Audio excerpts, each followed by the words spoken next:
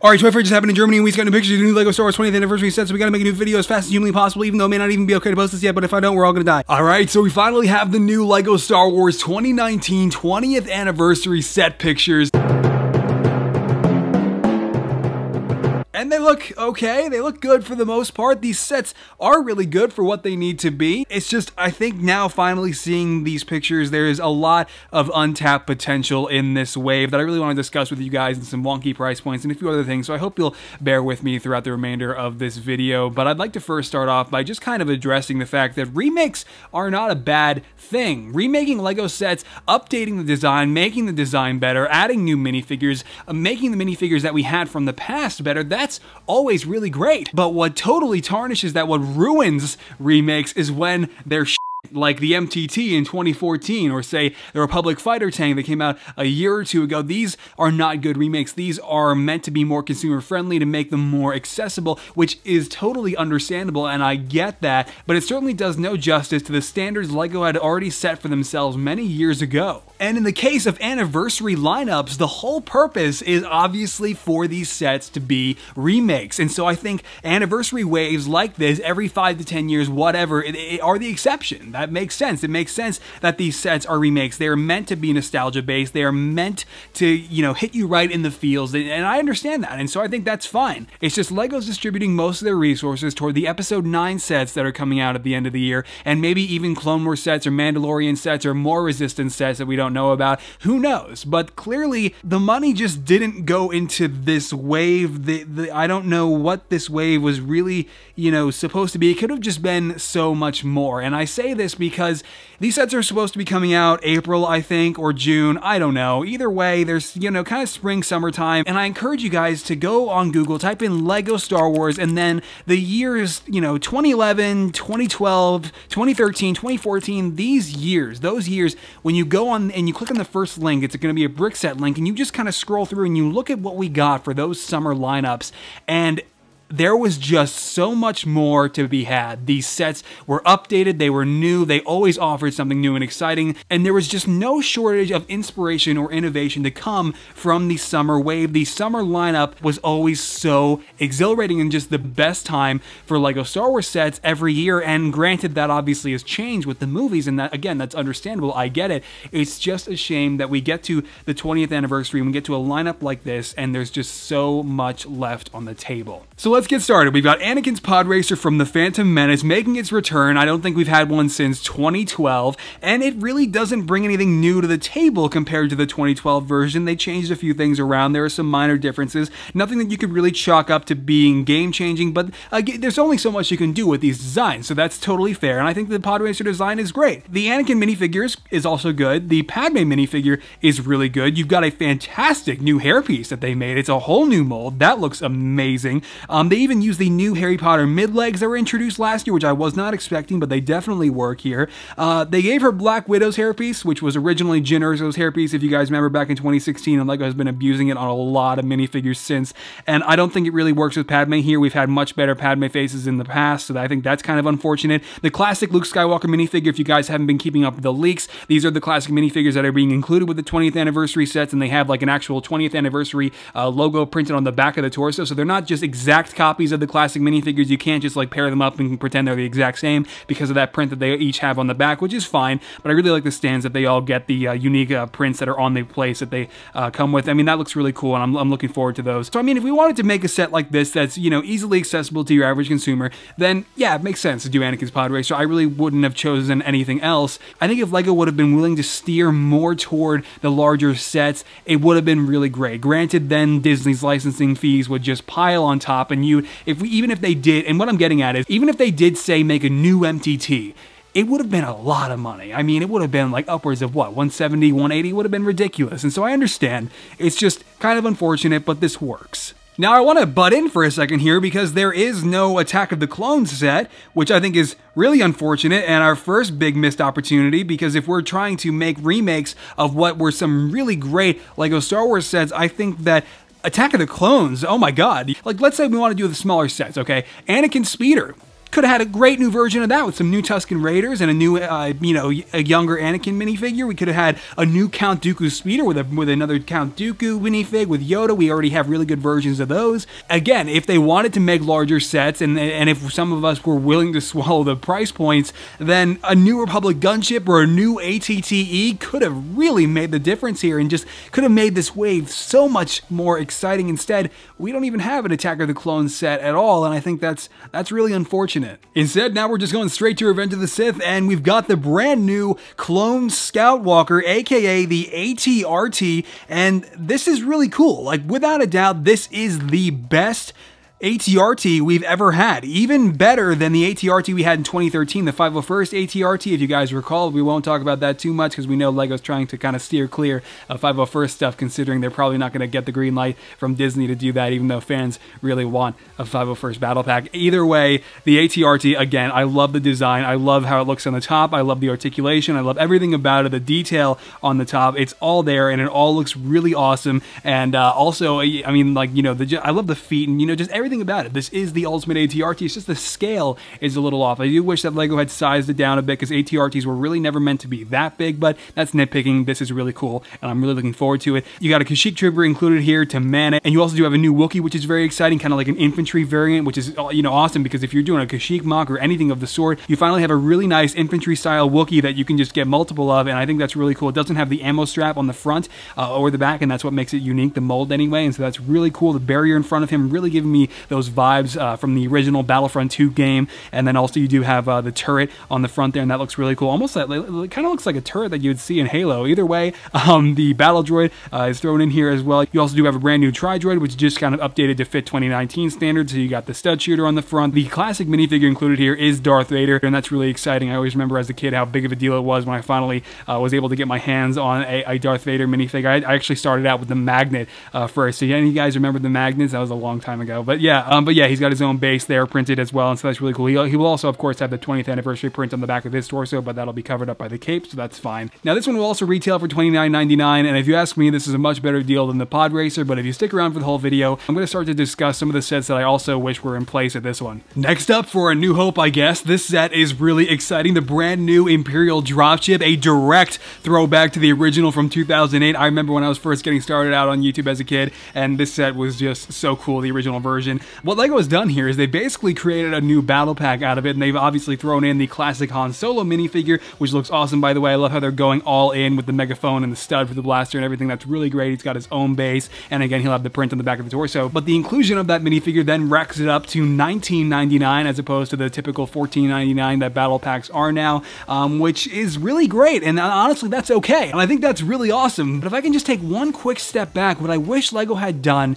instead of the AT-RT is I wish that they had also given the original Clone Troopers battle pack from 2006 the same treatment as the Imperial Dropship here, made a new and updated and improved version of that original Clone Trooper battle pack that I think meant so much to so many people. It literally got me started into LEGO Star Wars again and got me started on YouTube. So if LEGO was able to maybe take that set as well, make an updated battle pack out of it, and throw in another classic minifigure, racking that up to $19.99, I think people would have enjoyed that and appreciated that set a lot more than the AT-RT. Either way, this is really great because this is obviously going to now be the best way to get the brand new Stormtroopers with those new helmets. Say what you will about them, whether you like them or not, you get 3 of them in this set, and that is awesome. I mean, damn, that is just a direct line to finally being able to army build with those new Stormtroopers, and that's really cool. They're not going to be as limited, and then we get this brand new Shadow Trooper with the new Stormtrooper helmet with his own gray printing, and it's obviously all in black now. That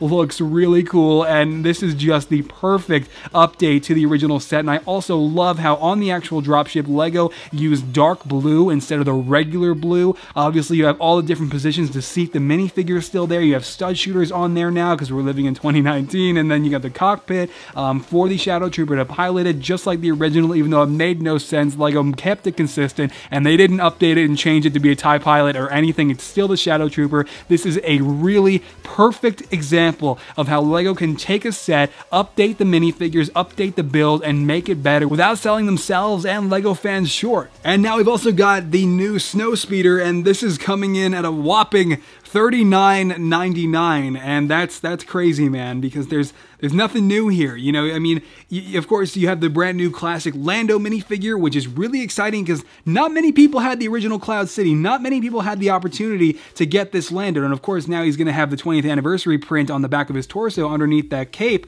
but I mean, you won't see that, and so it's still that minifigure, and I think that's really cool, and this is definitely the classic minifigure I'm looking forward to the most. But as for the rest of the set, I mean, LEGO mastered Snowspeeders. There really isn't anything else that they can do to make the LEGO Snowspeeder better. I mean, they just obviously updated a few stickers here, changed a few small pieces around, stud shooter on the back. I mean, the tow cable is still there. It's just a regular Snowspeeder. There's barely anything new going on here, and that's fine because the design still works. The turret is, you know, a standard Hoth turret. There isn't really too much to marvel at here. You got a stud shooter planted on there too, just updating these designs to fit more with the standards that we have now, and that's okay. The minifigures, I think, are actually really interesting because obviously last year we got new X-Wing pilot helmets, and they didn't look good, man. They were really big and really like balloon shaped. It was bad. If you guys got the new X-Wing, those were not a good new piece, and they were definitely a step back. And I think from the looks of it, maybe LEGO recognized that, because you look at Luke and Dak Ralter in this set and they have the old helmets back again, and that's really great because LEGO really did not need to fix something that was never broken. These helmets have always worked, and I'm glad that they brought them back for this set. Hopefully those new helmets they tried to make stay gone, because those did not work as nice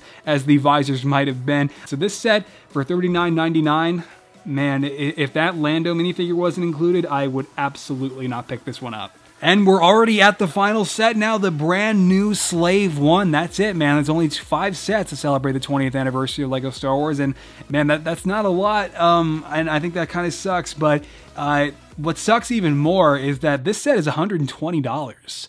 $120 for what looks to be a set that should absolutely drop somewhere in the range of maybe 70 to 90, but then again, you pile on Disney's fees and it just shoots right up. It's a shame, man, especially for people like in Canada or other parts of the world where these prices are just even worse. I can't imagine, man, because there's no way I would even consider spending, I think what it's going to be like $160 in Canada. It's out of control, and I mean, I would absolutely advise everyone against buying this set if you have to pay that much money. I mean, $120 is already a decision you'll have to make for yourself, but anything more than that, please. Anyway, the final classic minifigure is Princess Leia here, and that looks really cool. Again, she'll have the 20th anniversary print on the back of her torso, so that's, you know, definitely looking forward to that. Han Solo included here. This is kind of a step down from the Betrayal at Cloud City Han Solo that has the double molded boots and the side leg printing, but obviously you can't come to expect that in a standard retail set like that, so that's understandable, and it really doesn't make too much of a difference. He looks fine. And then we also do have the Han Solo in Carbonite piece, and that's great to see back. That's still a great piece, and there's nothing wrong with it. Boba Fett is back again. I don't think there's anything new going on with him or 4-LOM. And then finally, what we do have here, though, is a brand new Zuckuss, and that's really exciting. I think this is our first time getting Zuckuss, and this, I mean, he looks just as good as he did in the leaked photos that we've been seeing. So that's all really exciting. The minifigures look and are pretty much as solid as I think any of us could hope for. It's just, you know, and again, the Slave One, we can pretty much guess what the features are going to be. They're going to be pretty similar to the UCS Slave One, just obviously on a smaller scale, or similar to the features of the Slave One that we had back in 2010. So you'll have the pilot seat that adjusts with the position of the Slave One. The back will be able to open. You'll have, you know, the rotating guns, pretty much all the same stuff, which is okay. A bunch of people definitely expressed interest in this being a Jango Fett Slave One, which I think was definitely, unfortunately, wishful thinking. And I mean, even as a big prequel fan, I would have loved that. Not many people got the original Jango Fett Slave One. That's always been a set that I've wanted, and you know, to get a brand new version of it in 2019 would have been awesome. But at the same time, you know, I imagine Disney and Lucasfilm, they may not have wanted LEGO to do that. You know, who knows what went on behind the scenes. And we also haven't had a Slave One at this size since 2010, so it's fair that we finally get you know, an updated version. So I understand why they wouldn't have wanted it to be Jango's. So I mean, I get that. It would have been great. We did just have Jango and young Bo with the hyperdrive ring last year though too, so you got to remember that. But I mean, it sucks, man, because all these sets are really good. It's just the price point of this Slave One doesn't work. The price point of the Snowspeeder doesn't work. You get to the end of this list, you get to the end of these pictures, and I finally just went through pretty much every year of LEGO Star Wars to see what LEGO maybe could have done, what I maybe would have liked to have seen in the 20th anniversary lineup. And I'd like to preface this final portion of the video with, obviously a lot of these expectations aren't necessarily realistic, so you can't have too many big sets in one wave. You kind of have to be reasonable, and so I will try to address that as I bring up these ideas that I had here, and just with Attack of the Clones, like I mentioned, to fill that void. And we don't even have anything for Return of the Jedi, by the way, if you didn't notice. Again, for Attack of the Clones, they could have remade Anakin's speeder or Count Dooku's speeder if they wanted to do a smaller set, if they were willing to do bigger sets, a brand new Republic gunship or a brand new ATTE, because we haven't had new versions of those since 2013. I don't really count the Rebels ATTE, by the way. Would have been awesome, because those obviously are you know, really incredible vehicles to have as LEGO sets. They're just two very exciting vehicles that always offer a lot in terms of features and playability and minifigure potential. And for Revenge of the Sith, like I brought up with the Imperial Dropship segment, I absolutely would have done the new version of the Clone Troopers Battle Pack, obviously much like the Imperial Dropship, not actually calling it a Clone Troopers Battle Pack and instead throwing in a classic minifigure and upping it to $19.99, so we still get the Battle Pack, just not actually, you know, classifying it as one. I think that would have been a much more exciting set in place of the ATRT, or maybe even like a new Grievous wheel bike with Boga. We haven't had a new Grievous wheel bike since 2014. We haven't had a new LEGO Boga since like 2005, so I think that would have been awesome. Or maybe they could have done a new update to the Ultimate Lightsaber Duel. If you guys remember that set, that was one that not many people got either, and I think that would have been really cool, because that would have been a really nice and definitive Revenge of the Sith set they could have done also with Anakin and Obi-Wan. A nice Mustafar set is something we haven't had in a long time. Or maybe they could have done a new ARC 170. The ARC 170s are amazing, and they just offer so much, again, in terms of playability and features and the minifigures that they could have changed. We haven't had a new ARC 170 since 2010 either. For Empire Strikes Back, if LEGO, again, were willing to make some larger sets, they could have done a brand new Imperial Star Destroyer. I know that there's a rumored UCS Imperial Star Destroyer that's potentially coming out at the end of the year, and if that's the case, then it makes sense why we don't see one here. But in 2007, when I finally got the Imperial Star Destroyer, that was one of the most exciting moments as a LEGO fan. I mean, just getting started, that was phenomenal. And to have a new version of it, considering my dumbass never actually finished it when I was an 8-year-old kid, would have been really awesome. And again, since they skipped over Return of the Jedi, if maybe we could have had an update to the Death Star Final Duel, like, I mean, we just had one in 2015, so maybe not. Or maybe if they could have done a brand new Rancor pit or Jabba's sail barge, which I think the sail barge is definitely wishful thinking and probably outside the realm of reality, because that's another big set. Or just any other iconic moment from Return of the Jedi to make for a nice updated set. To have one really good set for each movie, I think would have been ideal here, and that's just not what LEGO appears to have done. And again, that all kind of boils back down to they're putting all their money, all their resources into the Episode 9 sets at the end of the year. They're working on new Resistance sets, which have all kinds of new molds and new pieces and faces. They're working even on maybe some new Clone Wars Season 7 or Mandalorian sets that we may not know about yet. There's a lot in the pipeline, so I understand. It's just a bummer, as somebody who always really cherished the summertime for getting a massive and incredible new wave of LEGO Star Wars sets. It just kind of sucks that that isn't the case anymore because of the movies and because of how things have changed now, and that we get to the 20th anniversary of LEGO Star Wars as a theme, and we just don't have that great of a lineup to celebrate. I just was expecting more, but I don't want to sound too negative, because like I just mentioned throughout the video, the sets themselves that we are getting for what they need to be, as I said at the start of the video, are good. It's just, I think there were better choices, there were better options, there was more potential. But let me know what you think down in the comments. Let me know if you agree or disagree. Let me know if you think that this is just kind of being blown out of proportion, or if you think that these sets are great, man. I think that a lot of us can agree that the Slave one is pretty pricey, and so is the Snowspeeder. But that is it for this video. Thank you so much for sticking around for the whole thing. Right now I'm working on the brand new Spider-Man PS4 suit. Still a slow, tedious process, but I'm working on him. I got photos going up over on Patreon, all those places. I'll finally be posting reveal pictures of him over on Instagram and Twitter and Facebook if you're interested in all of that stuff. Otherwise, my next video will be, you know, honestly, I don't know what my next video will be. It'll be on something though, and it should be great. I hope I'll catch you there or in one of those places. And again, thank you so much for watching, and yeah, guys, I'll catch you next time. All right, take care. Bye-bye.